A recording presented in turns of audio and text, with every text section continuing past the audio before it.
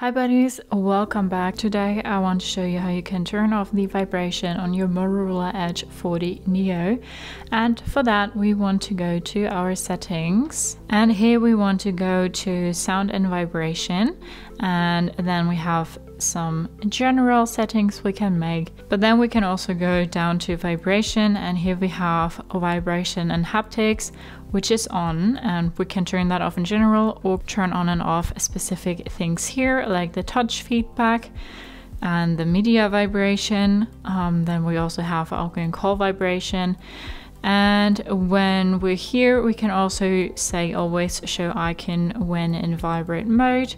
You can turn that on or off as well.